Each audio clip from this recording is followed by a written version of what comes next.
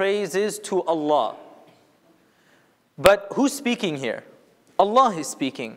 So wouldn't it make more sense that Allah says, Alhamdulillah, Rabbil Alameen, that all praise belongs to me?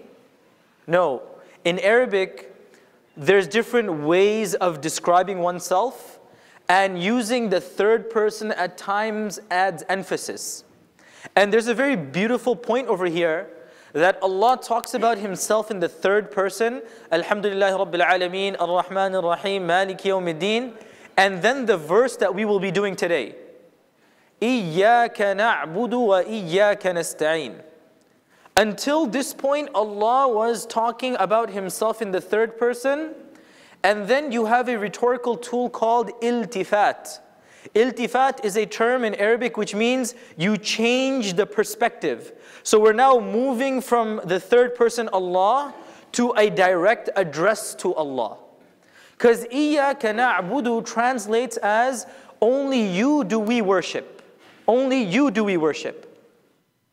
And the scholars of tafsir, they ask the question, why does Allah subhanahu wa ta'ala talk about Himself in the third person and do iltifat and change the perspective to iyaka as a direct address?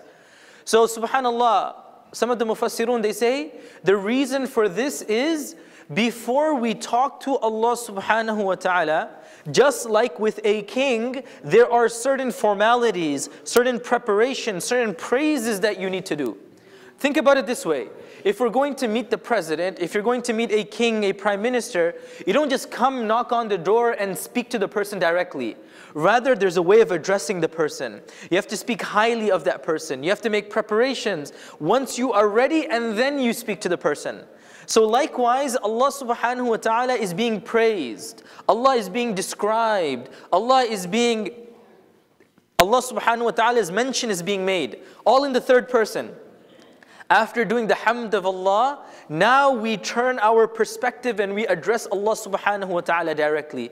So we say all praises to Allah, the beneficent, the merciful, the Malik, the owner of Yawmul Qiyamah. I've praised Allah, I've done the formalities, now I am able to address Allah directly. Now I speak to Allah subhanahu wa ta'ala after having praised Him. Now I say, إِيَّاكَ نَعْبُدُ وَإِيَّاكَ نَسْتَعِينُ. Only you do I worship, only you do we worship, and only from you do we seek assistance. The second point that I want to talk about is a grammatical point. In Arabic, in Nahu, there's a term that goes, in Arabic the term is تَقْدِيمُ مَا حَقُّهُ التَّأْخِيرُ يُفِيدُ الْحَصْرِ, which means when something is meant to be in a particular place and then you reorganize it, it adds emphasis. It adds emphasis. So I'll give you an example. In Arabic, if I want to say that I will hit you, I will say أَضْرِبُكَ. أَضْرِبُكَ, I will hit you. So what comes first? The verb أضرب, then the predicate, the maf'ul, it comes afterward, you, I will hit you.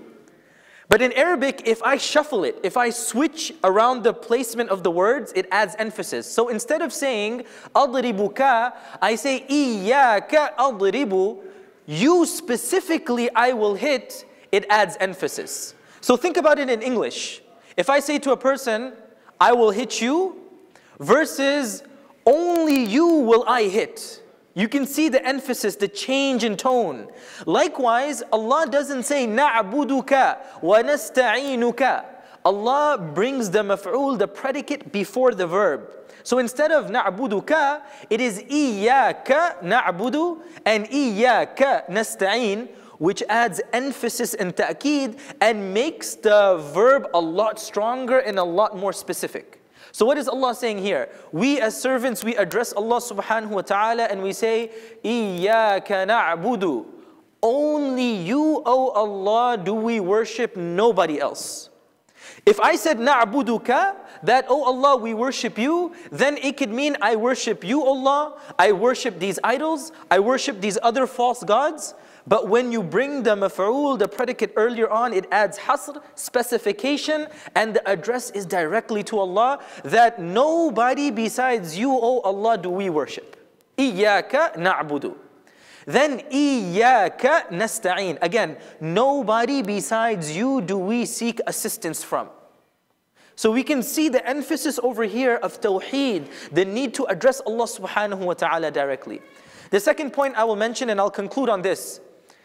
The two verbs that are used, you have to understand the importance of Surah Fatiha, because unlike other verses of the Quran, Allah from the taqdeer, He already knew that Surah Fatiha is going to be that surah that will be recited multiple times in a single prayer.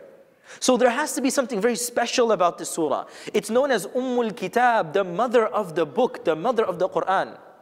So we have to focus on these two verbs, na'budu wa nasta'in. Allah, only do we worship you, and only do we seek assistance from you. Two things are clear immediately. Number one, first we do the worship of Allah, then we seek the assistance of Allah subhanahu wa ta'ala. Yes, Allah is qadir, He can give us any time, any way He wants, without any restrictions. But the person who worships Allah, then seeks assistance, will be helped by Allah a lot more, as we learn from the indication of the verse. But number two, what's more important here is when Allah talks about na'budu, ubudiyya, and nasta'in, isti'ana, what do these two verbs mean? There's a lot that can be said, but just under na'budu, I'm going to mention one incident, I'm going to finish. And that is a very famous incident we all read in Hayatul Sahaba, in Bidayah wa Nihaya. It's the incident of Rabi'i ibn Amir. Rabi'i ibn Amir radiallahu anhu was a governor of the Muslim army. He meets the governor of the Persian army, Rustum. And they have this conversation about what is the purpose of a Muslim. Why are you leaving the Arabian Peninsula and invading our Persian lands? What do we have that you want to take?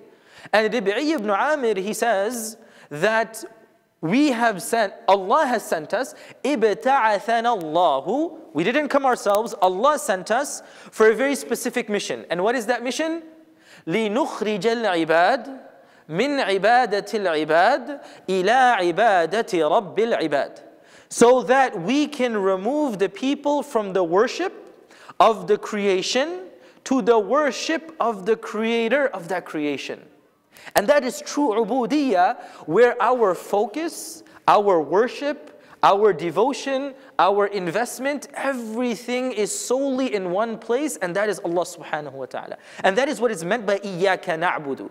And then we have إِيَّاكَ نَسْتَعِينَ, which means to seek assistance from Allah subhanahu wa ta'ala.